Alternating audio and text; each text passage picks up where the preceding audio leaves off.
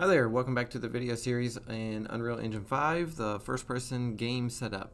Previous videos we set up the abilities to move the character with WASD, to move the camera around with the mouse, and hit spacebar to jump. Okay.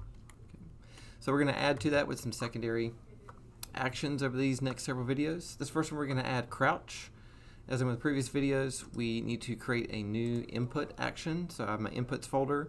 I'm going to right click, choose input and input action. We're going to tell this one IA crouch. The value type is going to be a boolean with a digital bool. So I'm going to go into my input mapping context, and where my mappings are, hit the plus symbol and type in IA crouch. And then I'm going to add a keyboard shortcut, which is going to be the left control key. So if I hit the keyboard icon and hit the left control key, that adds the left control to this mapping. So I'm going to hit the save button, and we're going to close this out. And then in the character blueprint, underneath my movement, camera, and begin play, I'm going to add, right click and add IA crouch, in the event.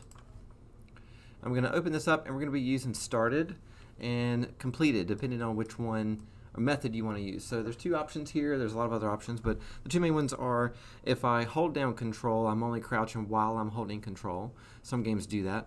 Other than that, the other option is if I tap control, I go into crouch mode. If I tap control again, I go out of crouch mode. So it depends on which one you want to do. The crouch settings are underneath the character movement, and if I select the character movement and go over here and type the word crouch, you need to checkbox can crouch. This isn't checkbox that's default, and I'm going to reset the default settings up here. So checkbox can crouch, and then you can change the crouch half height. That's how high the character is when we are in crouch mode. I'll put that much lower, maybe 15, something like that. You can always revert that by clicking the arrow. So if I type in 15, I'm going to lower that, and then I can determine how fast the character can walk when crouched. So I'm going to lower that as well, maybe 150, or 1.5 meters per second, or 150 centimeters per second. So I'm going to compile and save, and then we're going to drag out from started for our crouch. I'm going to simply search for the word crouch. So there's a function called crouch. So from started, I can crouch, and from completed, I can add uncrouch. So this method is if I hold down crouch, I'm in crouch mode. If I hold down control, I'm in crouch mode. If I let go of control, I am no longer in crouching. So we can compile and save and go back out and play this. So I can walk around. If I hold control down, I'm in crouch and I'm much slower. If I let go of crouch, I'm back up and I'm walking back at regular walk speed.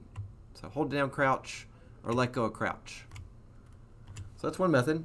The other option is to not use completed. So if I hold down Alt, I can deselect on these wires, and that unconnects the wires from started and completed.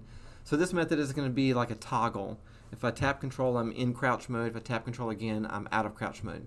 So it's just a choice, whichever one works best for your game. If I drag from started, and the command or the node is called flip-flop, and this is a toggle command, which means if I tap started the first time, my control key, A will work. So let's drag A to crouched, and if I tap control again, then B will be executed, which is uncrouched. So this is a toggle back and forth.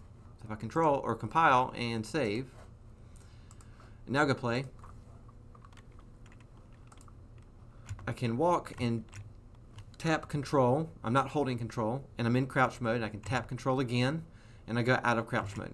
So it's just a choice, whichever one works best for your game. So either method, without flip-flop, you're going to use started to crouch and completed to uncrouch. That's a hold down control to go into crouch mode.